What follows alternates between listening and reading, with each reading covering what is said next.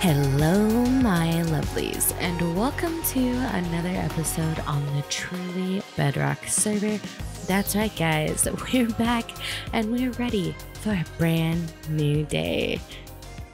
So, as you will have seen in the opening time lapse, we have been working on our base. And if we just come up here and spin around, you will see quite a bit has been done even past that time lapse, because on the Truly Bedrock live stream weekend we did a bunch of work and I'm really proud of how it looks so far. So far I have quite a bit of detailing. It's not even remotely done, but everything I do have so far I really like. I've been working on the roof, just like whittling away at it, adding details here and there. And I think what we're going to do is we're going to work on the window over here, because I think that once I get like a feature kind of area here on this big open wall, it will completely change how the side of the house looks. And I'm kind of looking forward to it because this is quite a different palette. It's something that I'm looking forward to, but also, excuse me, rude. But it's also, wow. Okay, so it wouldn't be a Jessiieb episode if I wasn't falling from something. Okay, so, oh goodness. I wanted to bring in the features from the tower kind of into the main build, and I think that adding a take on these windows will help a lot, because I can't do the exact windows. I think that would look silly with the two slanted roofs. I was considering maybe doing opposite sides so that they come up on either side, but I decided against that because I think that it would just be a little off, if that makes any sense. Like it wouldn't line up quite right. So what we're gonna do is we're gonna just take some of those features and see what we can create. Let's see, let's get some of these. I think that'll probably start off the shape pretty well. Let's go out here, maybe some leaves. Should I, let's see, what do I have? Okay, come over here, get some leaves. I am a big believer that adding a few leaves every so often can really change the shape of a build. So what we should do now is actually start the roof area, because these do need a little bit of a lip. Slabby jabbies. Okay, let's go there. Go down one. And let's see. Start marking. Hello. Thank you. Okay. Start marking these out and we should get a shape. Right.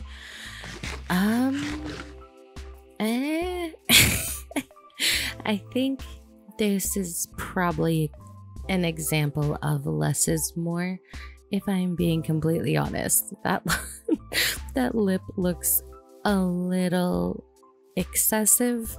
That has definitely made the whole thing look bulkier. And let's get up here and just, you know, remove a few of these. That is my favorite thing about Minecraft, is just, you know, editing, because I'm me and I definitely build up and remove things an unhealthy amount. Let's look at this window and see what we think. Yeah, that is much better. That is much, much better. I think once we do the window decors and the detailing on the bottom half and kind of the sides of the building, it'll look much better. So what we're gonna do is cut to a few clips of some interactions I had with some of the other Truly Bedrock members. And while you're watching that, I'm gonna get to work. All right, see you in a second. I'm gonna take a stab in the dark and say you sell maybe glow ink sacks. Yeah. Yeah, I knew definitely. It. Man, yeah. whew. So good. Yeah, no, right? First try. Man, I didn't even need to give you the three strike challenge like I did with Rogue. Right? So, See, man, I'm just first try. Yeah, that's amazing. gotta polish the nails, right? Ah, so good. Yeah. Stretch those muscles a little bit, flex a little bit, Yep. you know. So good. Very good. So, are you in the market to make a couple of diamonds? I don't really need diamonds, but yeah, sure. Why not? Okay. Well, here's a diamond block, and all you need to do is come try out my brand new shop. Okay, if you're paying me to try your shop, something tells me that this isn't going to end well for me. It's fine. Don't worry about it. So this shop sells armor. Welcome to Loser Win.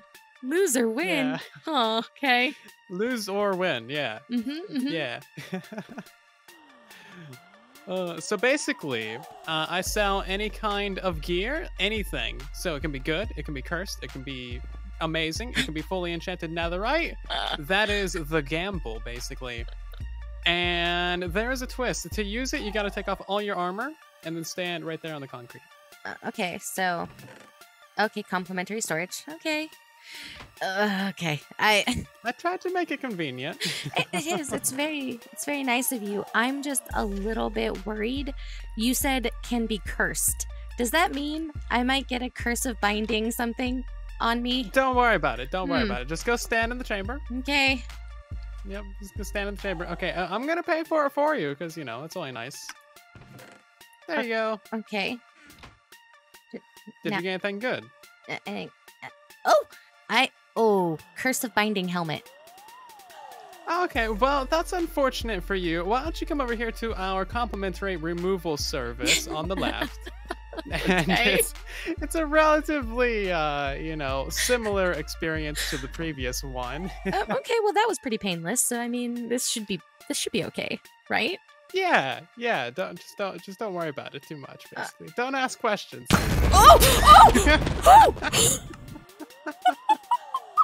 Okay, it works. Just wanted to make sure. You know, I figured guinea pig was a good way of doing that. Oh, there was a totem noise, and then there was a death screen. But it was like simultaneous. That was like there was no waiting. Did you set your spawn over here by chance? No, I didn't. Oh. I'll be back. Oh, please. Okay. It didn't even use all the arrows. 3 of those didn't even hit you. Instant damage arrows, I would guess. Instant damage too. Oh yeah. That's That'll do it. That was angry. That was angry. Wow. Oh, jeez. I'm thank impressed. you for your service. I appreciate your help getting this tested, and you know, I now know that it's foolproof. I need to put a sign saying to set your spawn. Yeah. Setting spawn would be smart. It's professional removal services. That's all I gotta say. Just professional, clean, simple, quick.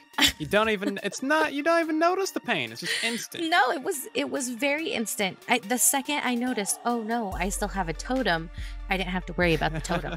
So yeah, no worries about the totem. It's we don't make our customers have to work. You just stand in there, you pay us, and then we take care of the whole job for you. Well, here, you can have that since you killed me. Oh, there we go. You know? Yeah. I know what to do with this. I'm going to make it say Jessiieb approved. Yeah. You should, nice. Especially because more than the levels I lost, I just realized that was only my 5th death. So... That's another reason I didn't want to test it. I only have one death on the server. Yeah, I didn't occur to me. Did not occur to me that I had so little deaths, and then I realized, oh, those are rare. Those Jessie heads. Yes, they are. It's actually a Yessie head. Yeah, I forget what yours says. Does yours say bad piggo or something? I'm not sure. I only got one of them. I haven't looked at it recently. Yeah, I don't even know what it is. Where's my head at? I lost my head. Well, that's unfortunate. That's funny. Geez. Well, that was fun. Thank you for the insta-death and the diamond block. I mean, a diamond block for my head. I guess that's fair. Yeah, now you got a souvenir. You can get your levels back from the almighty furnace god. And I hope to have many more service from you, or many more purchases from you in the future. Miss B. Yes, I have made a game that doesn't have a name yet because I've asked comments for names. So it's got no name. So there's no instructions yet. But the rules are very simple. Okay. You can either be Team Cyan or Team Orange. And you go on the respective platform and you stand on the pressure plate. I'm not going to do it yet because when I get off, it's going to fire rockets everywhere. Okay. Yeah. In your chest, there's a bow and 64 arrows. Okay. And what you've got to do when we say basically one of it will say 3, 2, 1, go. It's like a duel. Yeah? Okay. You won't be able to see the other player, but you'll know roughly where they are. And can you see there's target blocks all down the bottom of that pillar over there with lights? Yes. Well, that's going to give you an idea of where your arrows are going because you'll be able to see if you're shooting too low, roughly where you are. So it'll help you aim up a little bit. And it's the first person to knock the other person off the pressure plate. Ooh. So you're not allowed to crouch and like cling on. Okay. You've got to knock the other person off the pressure plate, and when that happens, the lights will go on, and rocket will fire out of the dispenser to signify that you've won. Okay, so that sounds like fun. As quickly as you want. You can have as many arrows as you want. You're not limited to 64. That's just all I had on me at the time. But I would advise against using like a Power 5 flame bow because it's not intentional to kill each other. Fair. But you can if you want, it's up to you. So in the other box over there's another bow and arrow. Do you want to be Team Cyan or Team Orange? I want Cyan. Okay. I'll be Team Orange then. Did you leave the bow? No, I didn't. I just took it. Oh, jeez. I'll bring it back. Oh, jeez. It's a pressure plate. I'm going to have to do something with these pressure plates, Jessie. Oh, no, I'll just do that one. Here you go. Have a load of arrows. I could do with an infinity bow, really, over here. A couple of them. Hold on. I have a bajillion arrows. I mean, bajillion levels, and I have a really cheap infinity villager. So hold on. Oh, really? Yeah. Oh, amazing. Yeah. So let's just fix that real quick. Okay. So I can't see you. I'm assuming you're on yours. I am now. Oops. Yeah. Okay, there we go. The lights have gone off. This is good news. My light should be off. Yep. Okay. So it's just a case of saying 3, 2, 1, and then being the first person to shoot the other person off. Good luck, Jessiieb. Okay. Good luck. You ready? Yes, I think so. 3, 2, 1, go. Ooh. Wow, geez, that was close. Oh. It's very difficult to tell how high you're shooting. Oh, geez. They're getting very close. Oh. I'm trying very hard. Oh. My bow keeps disappearing because I've got that stupid FOV changer on. Oh, see, I don't. Oh! Oh, yay! Oh. The lights went on. I win. That was one good hit. That's it just takes one hit from that distance. Yeah, so just away. Yeah, one hit. That's crazy. That was pretty good. Nice. Would you like another round? Oops. I didn't do it. I won twice. Yes, I want to see if I can do it again. So it's really hard to tell. Like it's really hard. I did not know. See, there has to be some kind of strategery though. Well, line up your shot as best you can, I guess, and just keep start low and work your way up, but obviously hope that you do it quicker than the other player. Right, you can do the countdown this time. Okay. Ready, steady, go. Ooh, that was bad. Very low. That was very bad. Oh. Bad. Oh, okay. Ooh. Too high, maybe, possibly. So hard to tell. Yeah. See, that's like I can mostly see where your arrows are coming from. Ooh. Ooh, that was close. Yeah. Oh. That one, you can see them, like, the trails, how accurate they are, because they do tend to drift off a little bit. Yep. Oh, that's got one been close. That one was spot on there. It looked it on my screen, at least. See, I feel like this might be easier with the FOV changer. Yeah, I've got the FOV changer on mine. Ooh, It cheater. doesn't really make much difference. No, I haven't been using it. I've just clicked it now just to see if it makes much difference. Ooh, you're getting much more centralized. Come on. Oh, yep, there you go. Yay!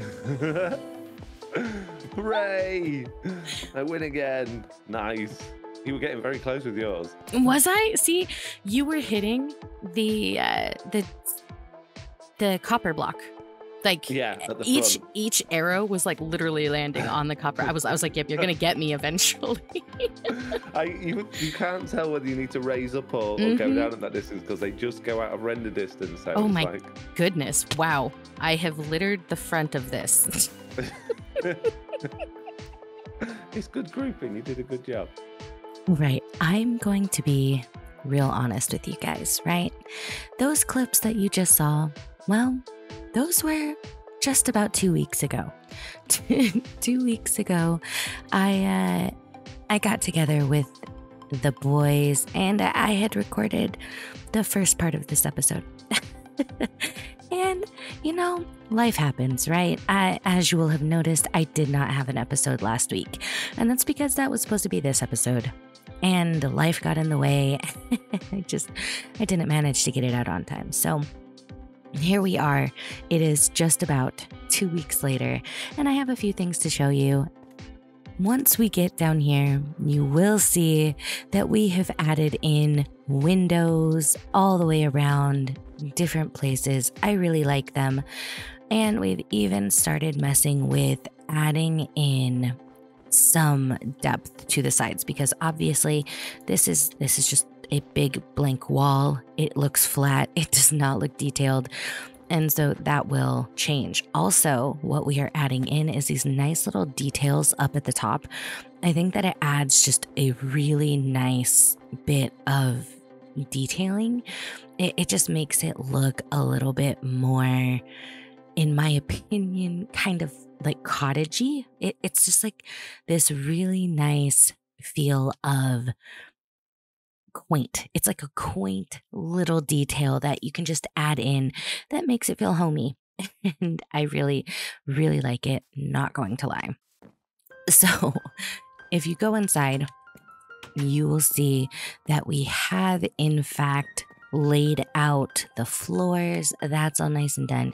You go through here and you have the tunnel up, which is really nice tunnel. This is a stairway, Jessie.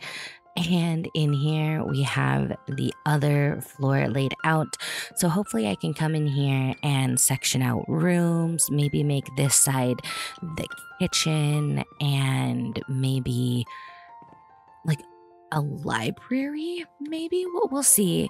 But I have quite a few ideas. There's so much space. There's a lot to do. And I think I can make this look really beautiful by the end of the season. And I'm pretty excited because this is a lot of space. It's a lot of space, but it's a lot of space that can be utilized. So it's not too big that I'm just going to have this big empty house for no reason other than to just make it pretty. It can be a big house that's just really nicely decorated, have some beautiful interiors, and have something for you guys to really explore when the season does come to an end and you guys get that wonderful download. I do think that before we do the interiors though, I want to finish up the outside. And there are a few things that I have envisioned that I think are going to look great. So, of course, we have this area right here, which is going to get a very pretty bridge that's going to lead that way. There will be terraforming. Of course, there will be terraforming. I mean, come on. What season would it be? What TB would it be without Jessie terraforming something, right? So that might be really soon, just so that I can get the detailing done. I'm excited for the bridge. And then the other thing that we're going to have over here is horse stables, because we do have our horses over there. I'll see if Evil Jessie wants me to put pestilence over here as well, because, you know, that's dangerous over there.